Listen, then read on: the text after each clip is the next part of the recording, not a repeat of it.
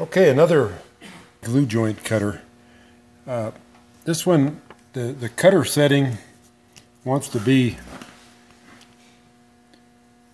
at this 16 millimeter dimension, wants to be exactly half of the material thickness. So that's how we set this up.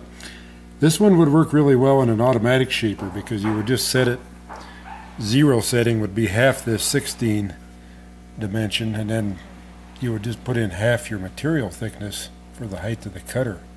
So it works pretty simple actually, and it's cutting circles at 130, so we set it at 130 and then taking a 1 millimeter offset here. And we're going to show the 1 millimeter offset in the fence.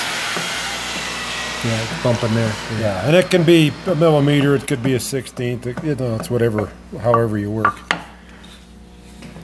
So the cutter is pretty simple once you get it centered and taking the correct edge removal. It's you just run them both the same side up, and then when you put together, they're both run this side up.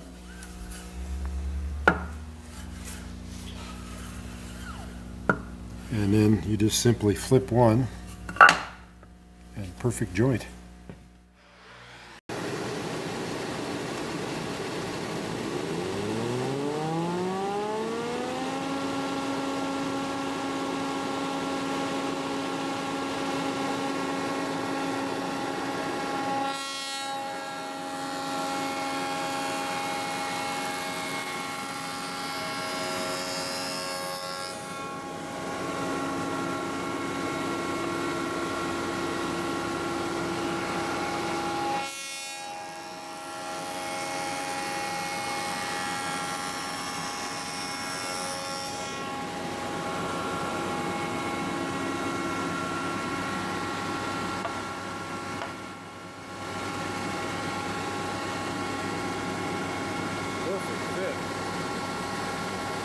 Okay, another method for using these glue joint cutters that works really well. Instead of offsetting the fence, we're using the outside fence on the shaper.